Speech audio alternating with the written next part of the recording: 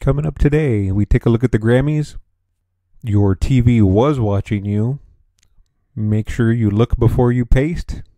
And Facebook thinks it knows who you are. All that and more coming up next.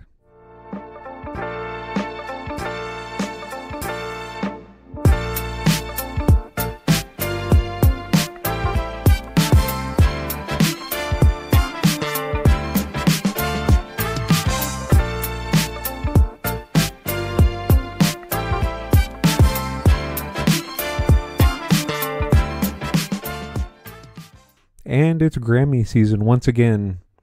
This year, depending on your perspective, we had some winners.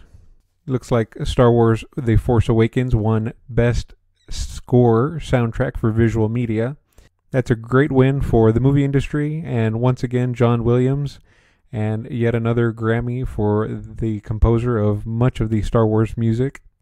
As a reminder, we have to go all the way back to 2012 when Austin Wintory, of the composer of Journey, which is a video game, was nominated again in December 2012. Doesn't look like any video games were nominated this year, but we will take Star Wars The Force Awakens as a close second. Remember back a couple years when you had friends telling you that your TV was tracking you? Well, it looks like they were right. CNET reporting that Vizio will be paying $2.2 million for tracking what you were doing. The FTC, the Federal Trade Commission, said on Monday that it and Vizio had come to an agreement to be paying $2.2 million to settle charges that Vizio had installed software on customers' TVs, allowing it to collect data on 11 million TVs without the consent or knowledge of its customers. This settlement stops the unauthorized tracking that Vizio has been doing and makes it clear that smart TV makers should be getting consent before collecting of any type of data like this. So I guess we can conclude, even if you were reading all of those contracts that are pages long, that no one really read on screen, looks like they were still going to track you anyway. The Verge also has a story on TVs tracking you, and if you hadn't heard me say it, we'll definitely say it now. Most of your smart devices, TVs, DVRs, cell phones, most likely they're tracking you, whether you know it or not. Become very familiar with those settings, especially in the advanced menus. Some of them have the ability to turn off tracking, some of them don't. Even when you don't allow tracking, sometimes they still do. So make sure you're very aware. Your TV's probably watching you. This next one comes to us from Life Plus Linux. It is entitled Look Before You Paste, from a website to a terminal. So if we look at this very innocuous command, ls space -lat, which would be a simple command that most people I don't think would copy and paste.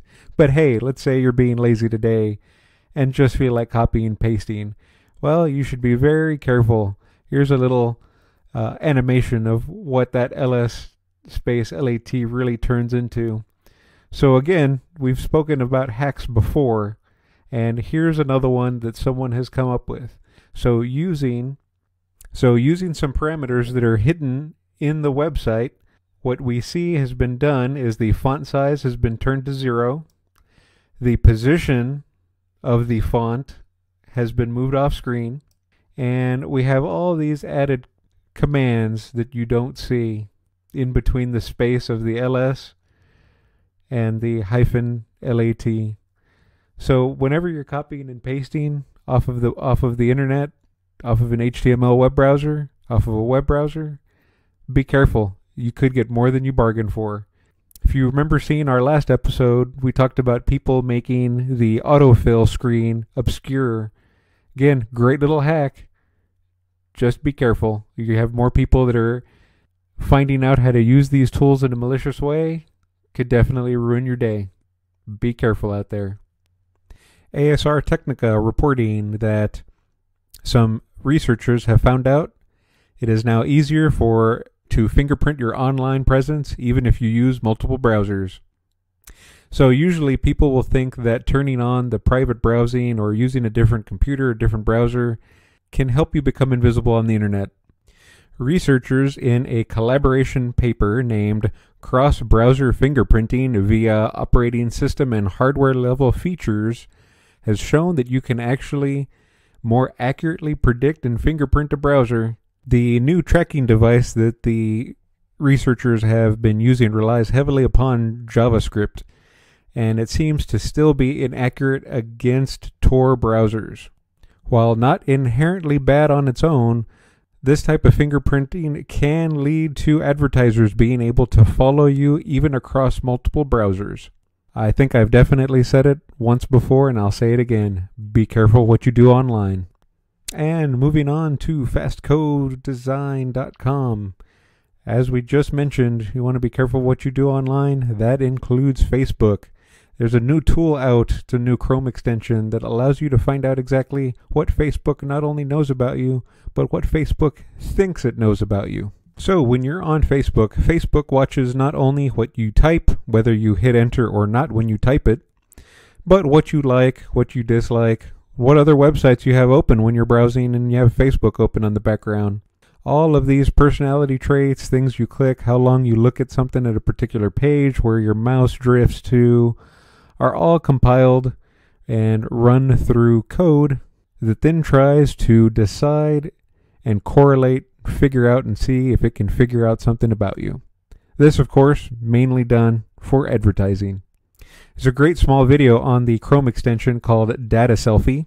I highly recommend, if you're a Facebook user, you grab the Chrome extension and take a look.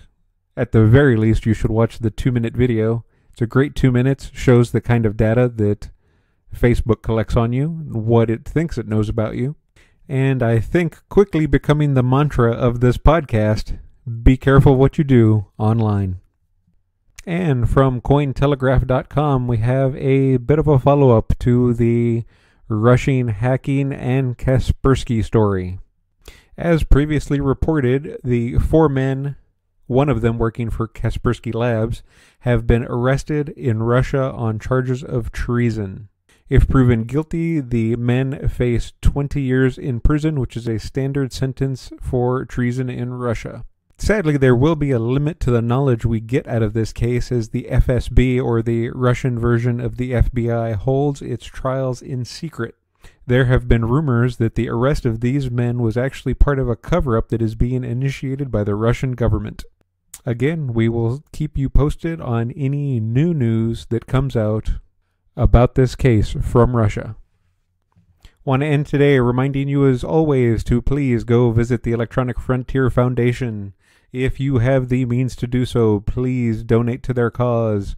They are a great organization that is ensuring our freedom in the new electronic frontier that we have in front of us. If you blog, if you podcast, please, it's in your best interest to help these guys out to ensure that we have the internet free and safe tomorrow.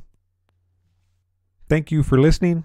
If you have found what you heard today interesting or helpful, please give us a thumbs up.